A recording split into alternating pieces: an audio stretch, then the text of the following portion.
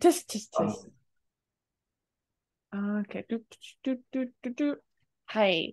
So you started to read this as Nichi, which is a good guess because this can be read as Nichi. In this case, though, it's actually Hibi. So can you read the sentence for me? 日々を経た. Hi. What does this mean? After the days after the exiles were past. Yes, It passed. passed. Perfect. Here's a new word, suitai. This is decline. Suitai. Suitai. Can you read this sentence for me? Oh, wow, what did I do here? Suitai. My suits always look like cheese. はい。衰退した町の姿 Perfect. は目に映った。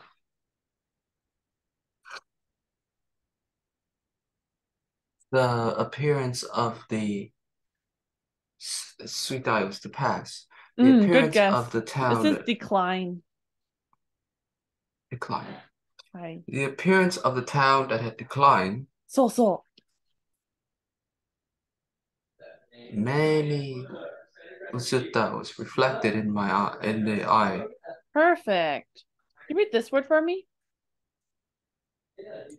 Suitai. Oh, it take a second. Low internet. Uro. Hi, doodle. This is wandering. What's fun, it has nagareru, that kanji, which is to flow. So it's flowing around with no specific destination. Doodle. Can you read this for me?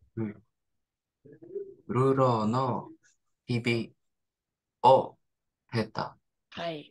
The wandering days has passed. Perfect. The days of wandering have passed. Cool. Let's go read the line from the book. Sui hogo no oro no hibi o hete. Modotta ko no me ni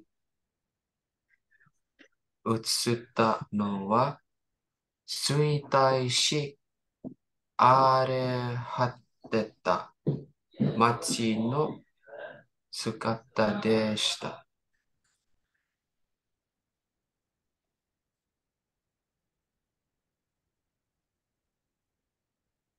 Here's the first part. The days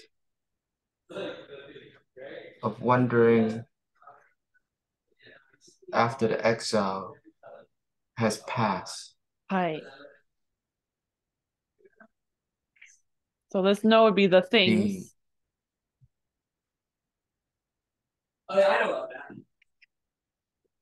Modotta ko no me ni the reflected that which reflected in my eyes. Hi. Which eyes? With modotta ko. Modotta, the return of this. The return of these eyes. So it sounds a little odd in English, but he's not calling Wodamet his home, which would be kaita. So he says, like, for me, who was returned to Wodameto, but he's not saying home because he was exiled, so it's not his home anymore. And what he saw with these eyes, the things reflected in these eyes when I returned to Wodameto was what? Suitai shi. Suitai was decline. So. Degenerate. So suitai shi are hatteta. Machi no sugata deshita. The appearance of a town that has fallen into utter ruin. Perfect. And decline. Do you know this guy? This kanji? Yomu. So yomu, to read. Can you read this word?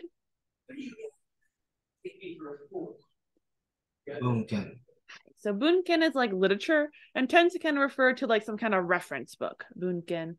So it's not normally totally used for like, oh, the novel I'm reading. It's a little bit odd to use it that way. Can you read the sentence? 文献を読んだ. I read the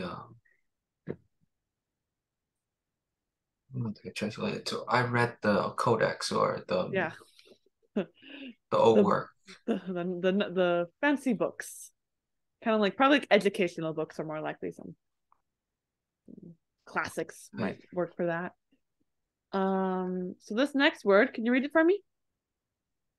現象. Gensho means phenomenon. Gensho. This word here was the word that referred to those literature, that classics, that more substantial literature.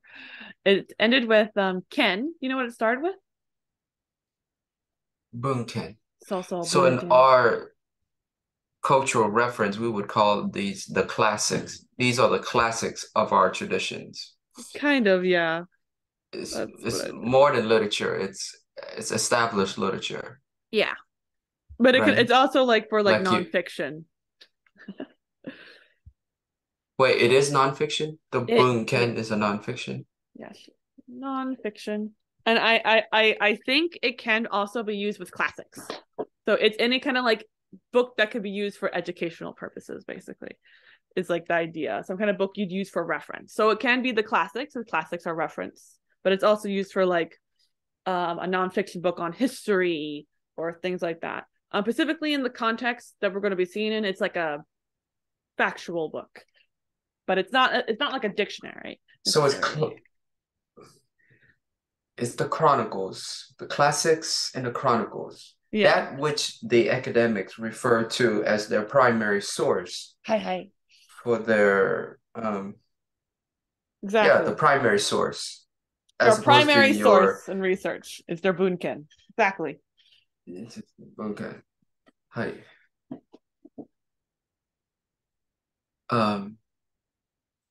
文献によると、それは現象とのこと。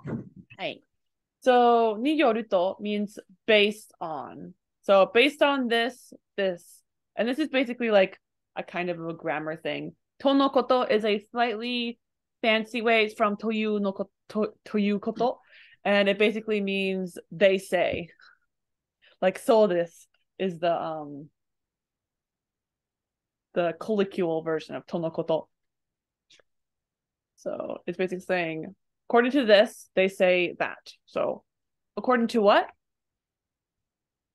According to the primary source, this phenomenon. Yeah, this is a phenomenon. Is toyu koto. This is a toyu koto, right? Yes. So toyu koto. We say that toyu. It's like a grammatical thing, right? Literally, it is this is that. I think it's like the literal to define this, and it's used a lot. You'll see koto at the end of sentences a lot to refer to something like toyu or yoru, something like that, that kind of act as like a closing statement, kind of. So that's like quotation to right there, and that's like closing statement. So what's in the bunken is sore wa genshou da, basically. So according to the literature, this is a phenomenon. So to no koto doesn't really add extra meaning to the sentence. It's more of a grammatical rule for ni yoru to, which is according to. Literally, it's like they say this. Or in this case, it says this. That kind of makes sense? Yes, it does. Can you read this word for me?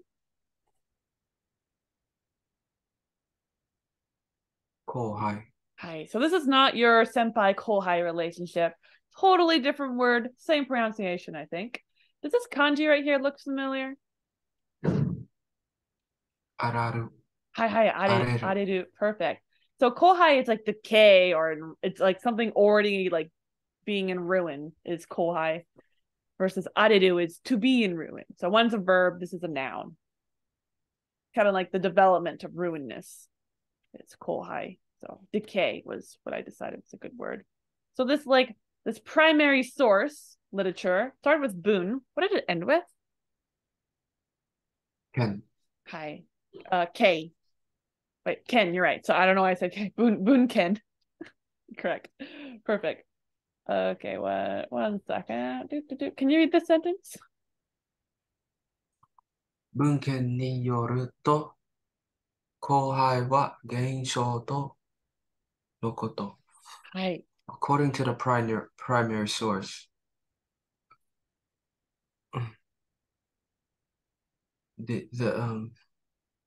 this phenomenon is decay. Let's look at the particle. This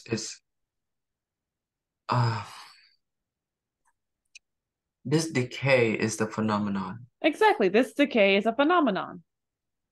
Perfect. Can you read this for me? 特有. Tokuyu. Tokuyu is when you're talking about a specific characteristic of something. So it's like it's particular for this thing. So what makes something special? Tokuyu. And Tokuyu takes ni. Can you read the sentence for me? 後輩は町に特有だ. Hi. This says decay is a characteristics of cities. Which sounds odd, but this is something that cities have, like, is this decay. Kohai. Can you read this little phrase over here from a previous page?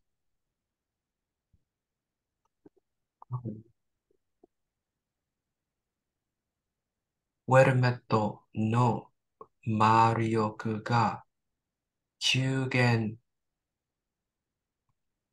It's not 急減. It's 急激. Kyugeki, correct. 急激に減少している. Perfect. The magical power of Werumeto drastically decrease. Perfect. Drastically decreasing. Perfect. So let's go read this line from the book. 文献によると、後輩は魔力が減少する町に特有の現象とのこと。はい。According to the primary source, はい。the decay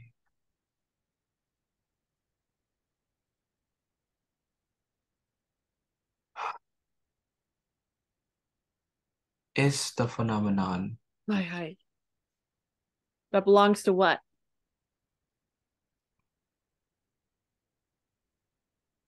Is the phenomenon of the characteristic そうそう。 of the city that is losing its magical power. Perfect. Yep.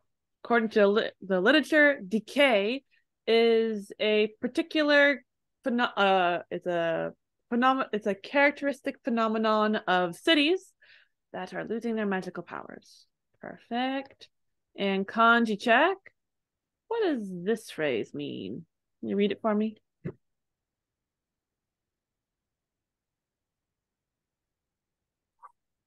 目にはい。消えた. No, No, I'm so sorry. So sorry. 目に映った. はいはい. What does that Reflected mean? to my eyes. Perfect. How about this word? 日々. Perfect. Days. The days. So, the plural. So. Plural of days. I'll put that guy up there. 水泡後. Perfect. After this exile. Perfect. Nice. Do you know this kanji? Oi. Hai oi, which is a lot. Do you know this word? 少女 Good guess. It's actually ie. Ie. What do you think ie means? house and houses. So. Houses. The houses, plural for houses, just like hibi was plural for days. What is the te form of oi?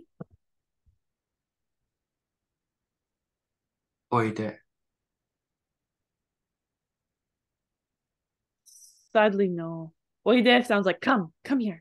Oide. Kochi koide. Talk to your dog.